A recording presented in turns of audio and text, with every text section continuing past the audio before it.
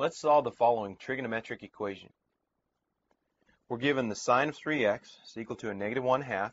We want to find the x values in the interval from 0 to 2 pi that make the left-hand side equal to a negative 1/2. All right, first thing you want to do is recognize the sign. The sign value is negative or less than 0. And what this tells us is that our answer is going to lie in quadrant 3, and another answer will lie in quadrant 4. So we'll keep that in mind as we solve this trig equation. All right, so the first thing we want to do here is isolate the 3x, and we're going to undo the sign by taking the inverse sign of both sides. So taking the inverse sign to the left will leave us with simply 3x.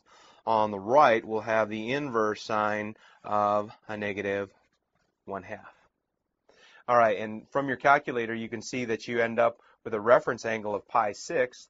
And the way we'll have to write this in the fourth quadrant is a little bit different. So let me label this. We're going to start in quadrant 4 because that's probably what your calculator told you. In quadrant 4, the inverse sign of a negative 1/2 is going to give you a value of 11 pi 6. And note that that is equal to 3x. We have to address the periodicity of the sign, knowing that the sign has a period of 2 pi radians. And the way we do that is by writing 2 pi n added to our 11 pi 6. And this will address the infinite number of angles that satisfy this equation. More on that later. Let's solve for x completely. We're going to divide both sides by 3 here. And from this, we end up with x is equal to 11 pi 18ths. And then that's plus 2/3 pi times n, where n is any integer that we can think of here. Now let's think about quadrant 3. In quadrant 3, again, our reference angle is pi 6. So we can also say that 3x is going to be equal to 7 pi 6 in quadrant 3. Again, addressing the periodicity, we're going to add 2 pi n to that value. As before, we divide both sides by 3.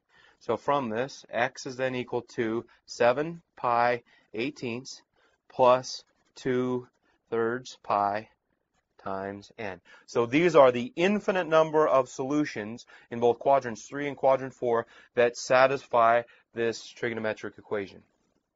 Now we have to address the fact that the problem wants us to find those solutions from 0 to 2 pi radians, and we'll do that by plugging in values for n.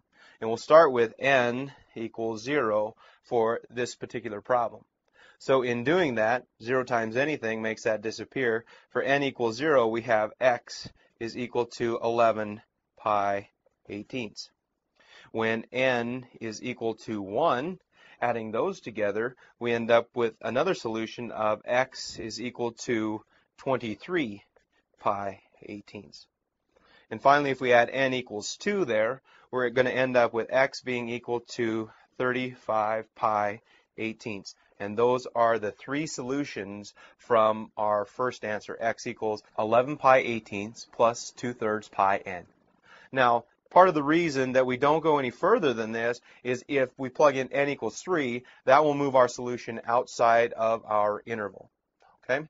In a similar fashion, we're going to focus on the second equation, and find those values for when n is equal to 0, 1, and 2. And you can verify this independently, but if we solve this equation, plugging in 0, 1, and 2 for n respectively, we end up with values of 7 pi 18ths, 19 pi 18ths, and then also 31 pi 18ths.